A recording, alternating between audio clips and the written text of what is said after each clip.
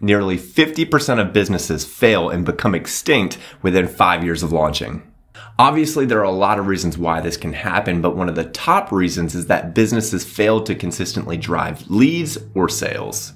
Online marketing, and specifically Google Ads, is an essential part of most businesses' marketing mix. And here's the thing, you don't have to make the same mistakes that I have. Today, I'm going to review 5 of the top mistakes that new Google Ads advertisers make.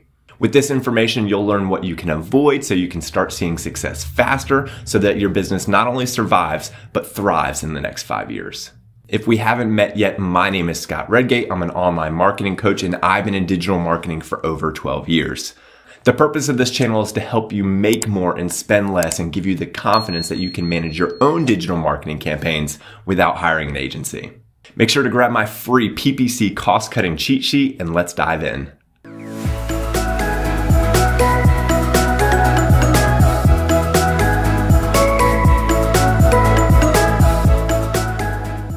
Number 1. As a new Google Ads advertiser, it's easy to feel overwhelmed and unsure about what to do next.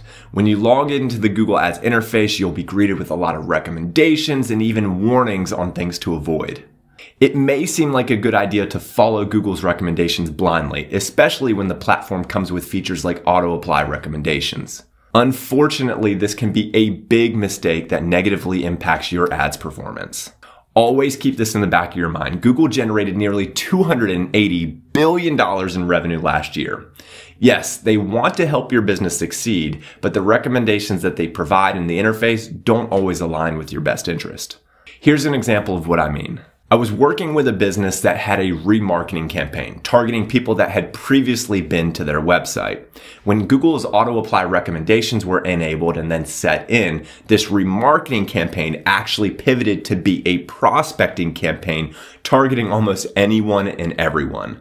The results of a previously successful campaign went sideways and the business was left wondering what happened. This is one example of what can happen if you follow Google's recommendations blindly. It's important to take the time to understand the recommendations and how they align with your advertising goals before you make any changes. This way, you can ensure that the recommendations that you apply are actually helpful and not harmful to your campaigns. Number 2, a lot of businesses have improper conversion tracking. Setting up conversion tracking in Google Ads is essential. I was recently talking to a business owner who was spending tens of thousands of dollars per month in Google Ads. I asked her what the value of a lead was for her business inside of Google Ads, and she had no idea. If you don't have a goal that you're aiming at in Google Ads, it's impossible to know what success is. Take the time to understand your numbers and set clear goals for your business, both inside and outside of Google Ads.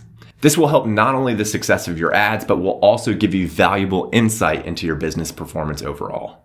Conversion tracking isn't hard to set up. Shameless video plug, and it's worth it in the long run. Number 3, new advertisers need to stop being impulsive and making changes too quickly. It's understandable to want to see results quickly, but with Google Ads campaigns, it's important to be patient. Many of the campaign types in Google Ads use machine learning to optimize your ads and help you get conversions. However, it can take weeks for the system to fully ramp up to its full potential. I recently did a video about the timeline of a Google Ads Performance Max campaign, and it can take days for your assets to be approved, and it can take several weeks for Google to ramp up your campaign for you to start to see conversions. So what does this mean for advertisers? I'm not saying that you should overspend. But if you're constantly tweaking the settings of your campaigns, you could actually be hindering the system's ability to learn and optimize. This ultimately leads to wasted budget and fewer conversions. Trust the process and give it time to ramp up. If you're constantly making changes, you could be resetting the learning process, which will only prolong the time that it takes to start seeing results. Number 4, do not skip learning and applying the fundamentals to your Google Ads campaign. This is one of the most crucial factors in determining whether or not your campaign will be successful. For example, once you launch your search campaign, keep an eye on the search terms that are triggering your ads. This data is a gold mine. You can use it to optimize your campaign and drive conversions by focusing on search terms that are performing well. This is often overlooked. In addition, you can also spot search terms that are irrelevant or driving low-quality traffic to your website. These terms can be added to your negative keywords list, which will prevent your ads from showing for these particular search terms. This is a powerful process that, if used correctly, can significantly improve the performance of your campaign, as it will ensure that your ads are only shown to people who are most likely to be customers. Other fundamentals include ad and asset creation, campaign settings, and as we mentioned before, conversion tracking. Number 5, bad landing page experiences can really harm the performance of your Google Ads account. Why? Well, when someone clicks your ad, they expect to be taken to a page that is relevant to what they search for. If they end up on a landing page that is confusing or doesn't clearly provide the information they need, they're likely to hit the back button and continue scrolling through to the next search result.